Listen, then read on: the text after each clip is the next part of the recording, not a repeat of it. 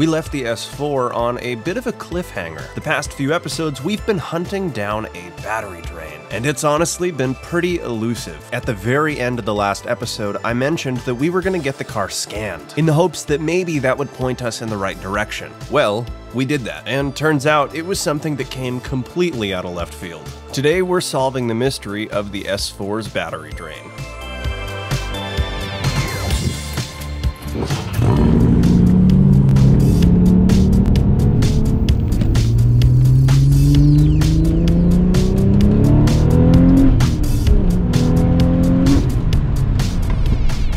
Quick recap time. If you missed the last few episodes, we've been trying to find a battery drain. That much should be obvious. What have we done to narrow it down though? We followed a process of elimination. First, we eliminated the possibility of the alternator or the battery, and then things got a bit more specific. We busted out the multimeter and ran a current draw test on the car. It took a while, but we eventually narrowed down the draw to fuse 15. And according to the fuse panel, that fuse is responsible solely for the air conditioning system and the instrument cluster. As it turns out, each one of those small systems has quite a few parts to it. From here, we unplugged the instrument panel, trying to look for a change. Since that draw didn't change, we assumed that the instrument panel was not at fault. So we jumped over to diagnosing the AC fan. We eventually went through every single harness related to the air conditioning system, and there was no change in the draw whatsoever. And to make matters just even more confusing, we were running into some after-run fan issues. The after-run fan system is a system designed to turn the fans on after you shut the car off to help it cool down more gradually.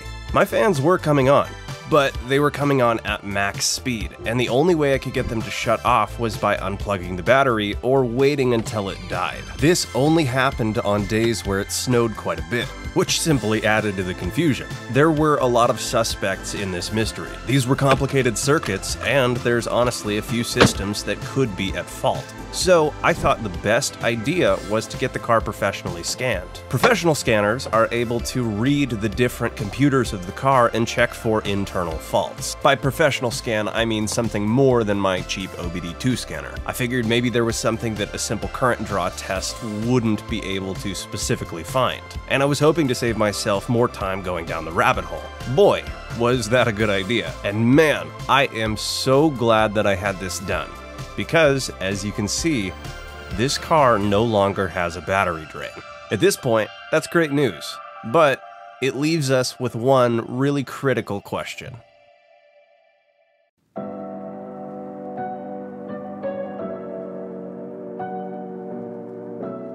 One of the running themes of the last two episodes was the idea of a rabbit hole. Rabbit hole, spider's web, either way, the idea is this. This is an over-engineered car. Over-engineering is great because of redundancy. But the downside is when you're trying to find something really specific that's wrong with it, sometimes you can be looking in entirely the wrong place. When the car was scanned, it immediately pointed us to an internal fault in one of the car's computers. And here's where it gets just a bit interesting. It had absolutely nothing to do with the AC, nor with the gauges behind the steering wheel. We were looking in the wrong place, literally and figuratively.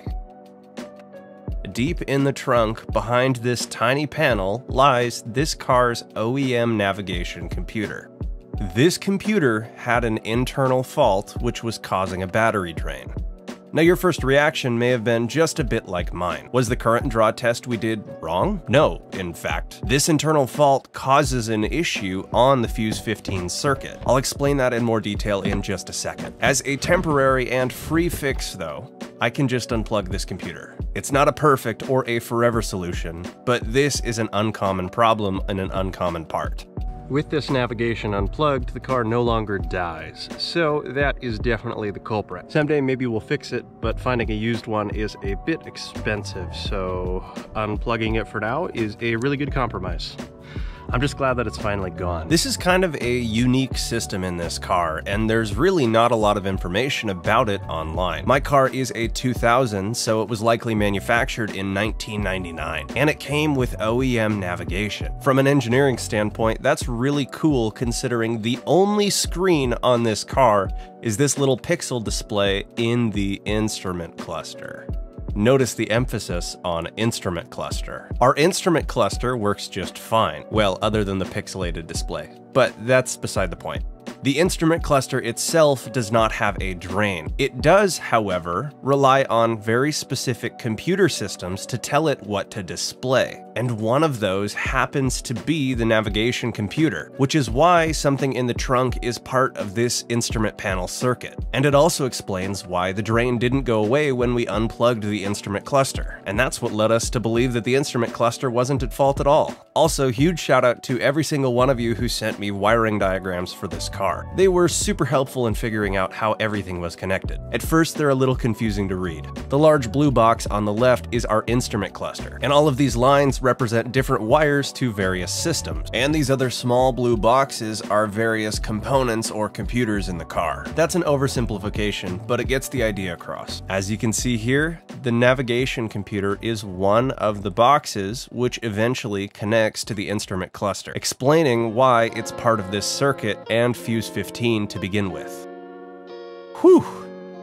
That was a frustrating issue. What made it even harder to diagnose was the fact that none of these subsystems that are part of the instrument panel circuit were even listed on the fuse panel guide. So unless you had access to the wiring diagrams, finding something like this is not exactly a simple job.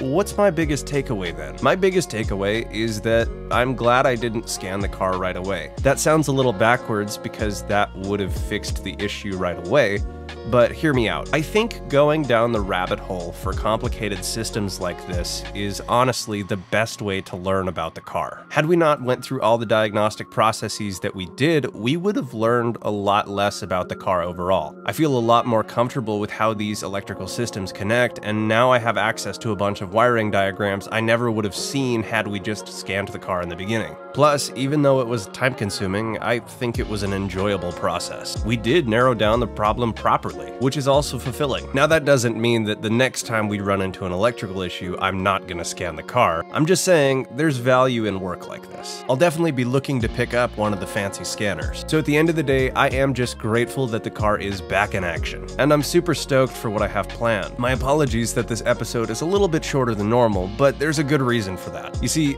the S4 is currently completely torn apart, and what I was working on took pretty much the entire weekend. I've got a fun and longer episode I'm working on for next week, which I think you guys will really enjoy. I'll include a teaser at the end, but I think it's something this car has been needing for a very, very long time, and I'm excited to do it justice. Thank you so much for watching. If you enjoyed the video, consider dropping a like and subscribing for more. It's the best way you can help support me and my content. Either way, I'll see you guys next week with the next episode. Thank you again. Have a wonderful day.